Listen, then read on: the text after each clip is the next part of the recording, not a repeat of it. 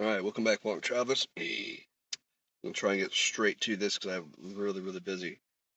Uh, Topic is eternal. You are free from power of sin and have become slaves of God.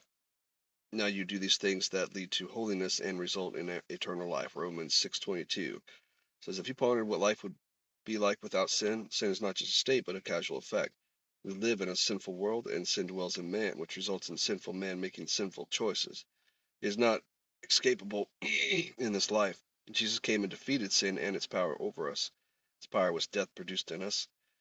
We no longer we are no longer slaves to sin and can and do choose righteousness, and it is a beautiful thing. However, every day we still battle against sin and imagine no longer fighting the pros, propensity to sin. What a great relief that would be.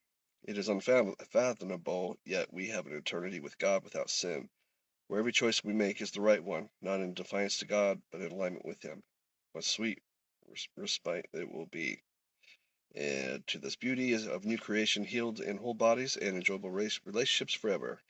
You are not excited about the prospect of eternal life? Should be. What about eternity excites you? All right, there's your question. Take that for the Lord. That's what you got to do. I'm sorry, I did make the videos. I was just unable to get them up here onto the platform, so I apologize. And Lisa, I'm so sorry.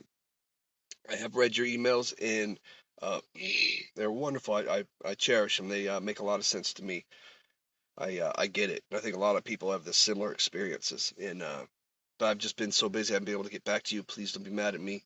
I appreciate you very much. So I'm going to try and answer you back real soon. Okay.